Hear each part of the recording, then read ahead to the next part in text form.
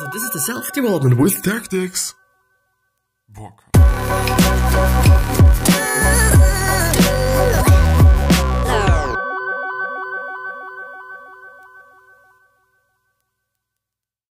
So, this one's gonna be about sports and money basically as well, because more after that, or more for that, in terms of that, after the intro.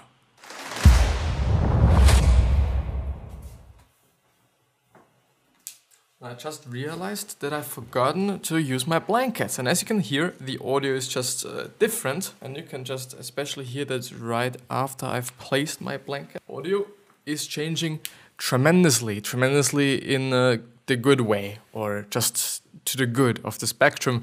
But yeah, with that being said, hello, welcome back to the next episode of the Self-Development with Tactics fucking podcast. And I'm pumped to going for this, or to going through this, and it's gonna be a good time. It's gonna be a good episode, I at least hope.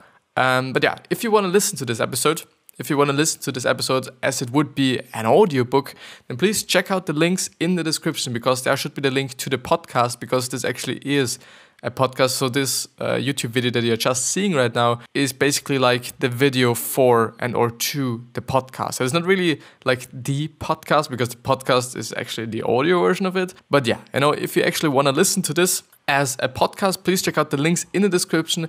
There should be a link to the site where you could also choose where to watch and or to listen the podcast on, because I'm on Apple Podcast, it is on Google Podcast, it is on Stitcher, it is on Castbox, it is hopefully everywhere, and also in the place where you're listening to your podcasts normally, so that there is no kind of barrier between you and listening to the episode just because there's another platform you have to be on. But yeah, I guess the thing is, most people are listening to podcasts on Apple Podcast. I'm also on there, and also just by my analytics, I've also seen that most people are indeed listening to podcasts, and also my podcast, on Apple Podcast and on iPhones, essentially. But yeah, this shouldn't be what it is all about this episode, but it should be about sports, This is something that a lot of people are just angry of, and something that they are not really kind of understanding maybe as well. But the thing is, and this is also kind of the reason why I'm willing to talk about that,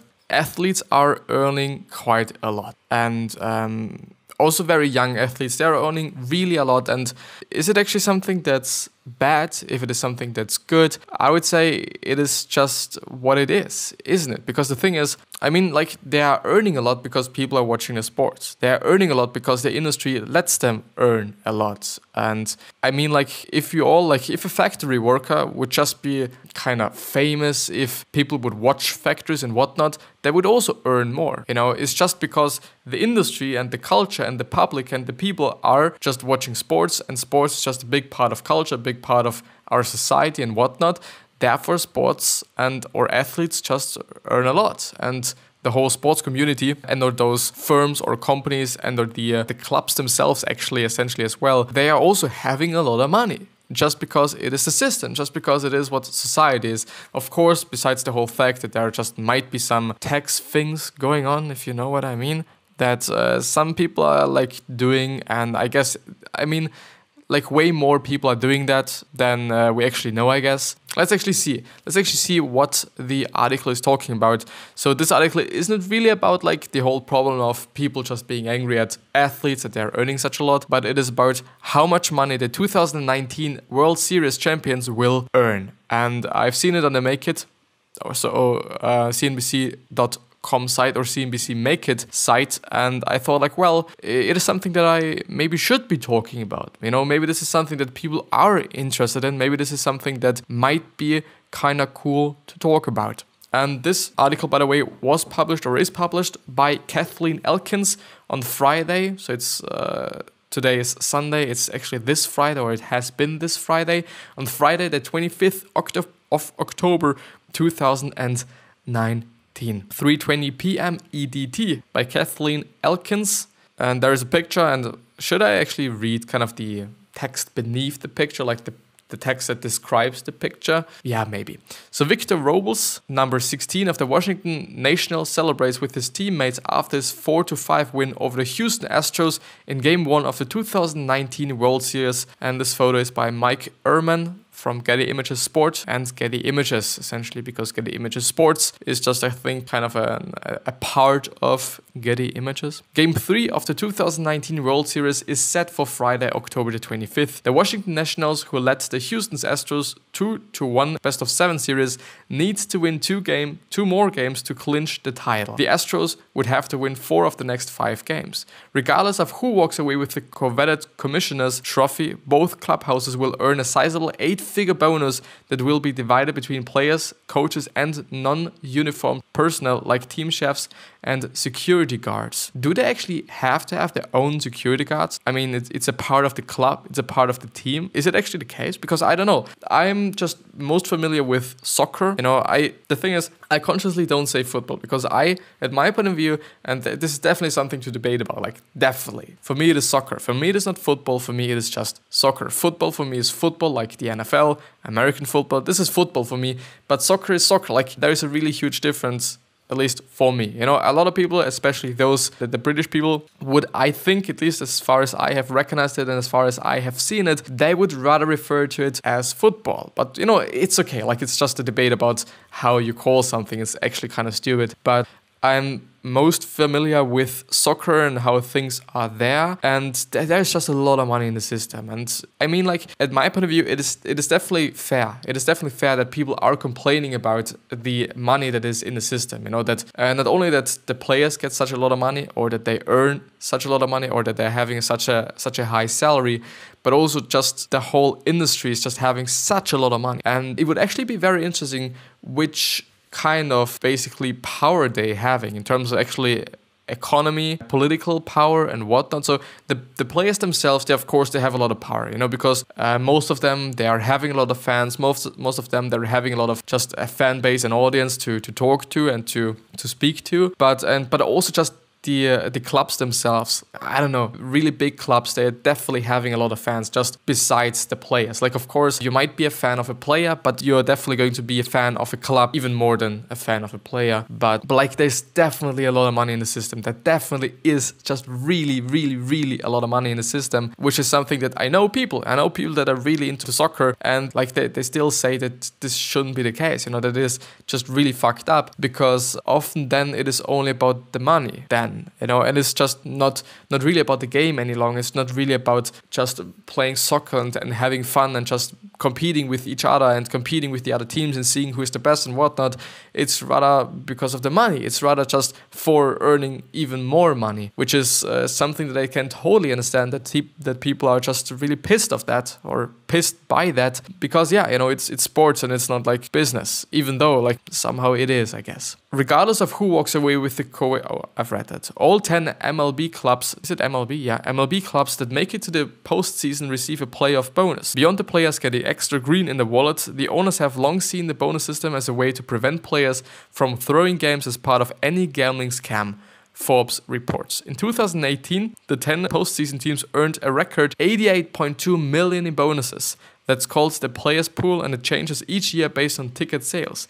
It's made up of 50% of the gate receipts, I don't know, from the wildcard games, 60% of the gate receipts from the first 3 games of the division series, and 60% of the gate receipts from the first 4 games of the league championship series, and 60% of the gate receipts from the first 4 games of the World Series, according to the MLB. It's pretty interesting. Like, it's pretty interesting that the bonus is actually variable. Like, there are some factors that lead to a higher bonus and to a lower bonus. Actually quite interesting. But let's just talk about 88.2 million in bonus, which is like 8 million per team. And I don't know how many players are on each team, but I do not think that everyone gets $1 million, and especially also because there are coaches and there's also doctors probably in the team as well, and security guards and whatnot. So there's definitely a lot of staff also on the team or in the team. So I guess, of course, even though if everyone gets 100K, it's definitely really a lot,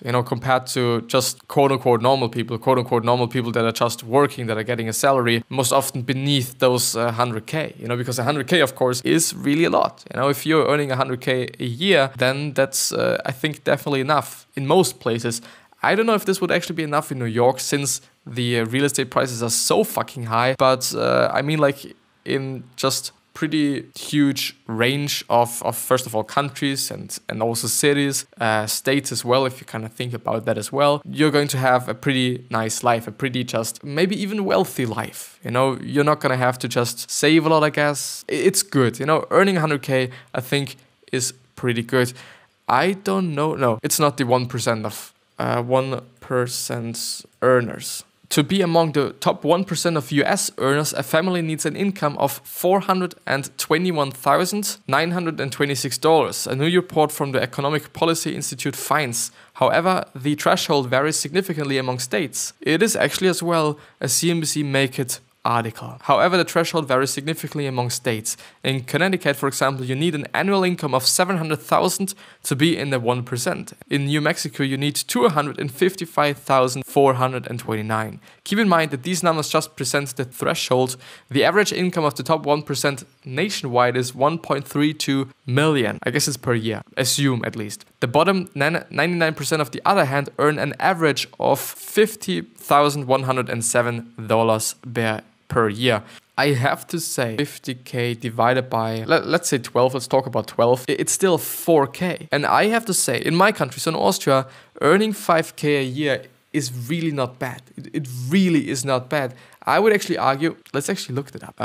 Austria income. In Austria, just the problem there is as well that we have to calculate that the euro is just a little bit higher in worth than the dollar is, just a little tiny bit. So in Austria, the average household net adjusted disposal income per capita is $33,541 a year, just below than the OECD average of USD, which is 33,604. So it's just like, I know, $60, $70, somehow around that. But there is a considerable gap between the richest and poorest. The top 20% of the population earn about 4 times as much as the bottom 20%. It's pretty interesting. Like, and as you can see there, I mean, like, if they say, you know, if the CNBC Make It site says that 50% is like just what the other 99% are earning, so which I would argue that it is kind of the average there, some sorta, not really, kinda, then like compare that. Like we are earning 33,000 and this is actually, I would actually argue that this is even not that bad because 33 divided by 12 is still, yeah, nearly 3K. I mean, like, yeah, I don't know, 8.9 million visitors per year, 18.9 million, renewable energy, 29.5, which is actually relatively low, I have to say. 72% of people aged 15 to 64 in Austria have a job, or a paid job. I mean, like, you know, I'm in the other 28%. Yeah, 28%. But yeah, you know, let's actually move back to the original article. I hope that I can... Oh my fucking god, it's small. It's so small. Oh, I found it. Everything is good. Blah, blah, blah, blah, blah. The amount each team gets from the players' pool depends on how far they advance. The further they make it, the bigger the share they earn. Okay, I see. You know, of course, it does just really make sense that you're doing this just because, like, I don't know, actually giving every team the kind of just same amount, basically, to just divide it by 10. Is it 10? 10? Yeah, I think it is 10. I think it would not really be fair, I guess. Last year, the winning Boston Red Sox team split a record $31.7 million. The World Series runner-up, the Los Angeles Dodgers, split $21.2 million. Like, you know, something to be said there is that I guess, like, those teams that are really, like, not good, they're not getting a lot of money. You know, or at least they're not getting a lot of bonus or a high amount of bonus or of that bonus. But I mean, like actually, I want to see MLB team members. Is this something? How many players are on MLB team? There are 2 rosters for an MLB team, a 25-man roster and a 40-man roster. The main team that plays and goes to games is the 25-man roster. So it's actually divided by 40 because I assume that's I assume that it might be just a little bit better. We could also just take the average, you know, but let's see what did they earn? 33? Was it 33 kind of? No, it's the wrong one. Good. The 31 divided by 40. Like, it's still not a million. Like, even though it's quite a lot, like it's well, okay, you know, it's still 700K per person, and this is just really a lot. It's too soon to tell how big the postseason pot will be this year, but both the Nationals and Astros can affect can expect a hefty bonus. There's a breakdown of the percentage of the pool that goes to each team. The World Series champion is getting 36%. The World Series runner-up is getting 24%. League Championship Series runners-up, the second, I guess, is getting 24%. It's 2 teams, so they each get 12%, which adds up to 24% for both of them. Them Division Series runners-up, which are 4, they get 30% or 3.2% each. And the wild card game runners-up, two teams actually, these are 1.5% each. I mean, like, even though I'm really, really, really not educated in the whole MLB thing, you know, I have actually once watched baseball. The only time, like, I played baseball in school and on the Wii. I've never actually watched a game, I guess. I don't know. I never watched a game. Once the money has been divided out to each club, it is about to the players to decide who gets a share of their team's winnings. Each year, as stipulated in the basics agreement between the Players Union and Major League Baseball teams headed to the postseason hold a meeting to distribute shares. The New York Times reports, the money is designated in 25 full shares, but the players may divide the shares to include those who played during the year but were not on a playoff roster, as well as coaches, trainers, and strength coaches, plus other non-uniformed personnel like clubhouse attendants, chefs, public relations staff, security guards, bus drivers, and grounds crew members. Percent set in 1903 can be awarded some of the cash. Okay. In 2018, the Red Sox split their winnings into 66 full shares worth 400k each, around 400k, not exactly each. 10,000 and 25 partial shares and 8 cash awards. The MLB announced last year the Dodgers chose to split their winnings into 67 full shares worth 200k or actually 300k around, each 13.29 partial shares and 24 cash awards. I mean, like, of course, you know, there's a lot of money in the system, you know, also there, you know, and I think it is actually the case for every sport, isn't it, you know? But yeah, I mean, it's really quite some money. I guess I'm actually gonna end the episode there, you know. I could also go through some news right now. I could also just talk about some Quora questions, but I could also just end the episode there, you know, just maybe try out what it is like not recording for just such a longer period of time, I guess, at least, or something like that. I don't fucking know. But yeah, with that being said, I wish you the best health, happiness, and also success, and I also hope that you're going to remind yourself on you're going to be remembered. You know, which basically means your legacy, because we can totally stimulate that, because we can just be nice people and then being remembered as nice people. This is definitely something that we all can do, and maybe even something that's suggestible to do. But yeah, 3 other questions that I hope that you're going to ask yourself are: why are you here? What are you trying to change? And what is bothering you the most? Those 3 questions are hopefully going to show you your purpose and maybe even a business idea, since a lot of companies started out with solving something that really pissed them off. At least, you know, the founders started a company, and this company is basically solving something or fixing something that really pissed those founders off. But yeah, please subscribe to the podcast, and also please subscribe to the YouTube channel if you've liked the episode, so that I can see you the next time, which I'm hopefully also going to do. I'll see you.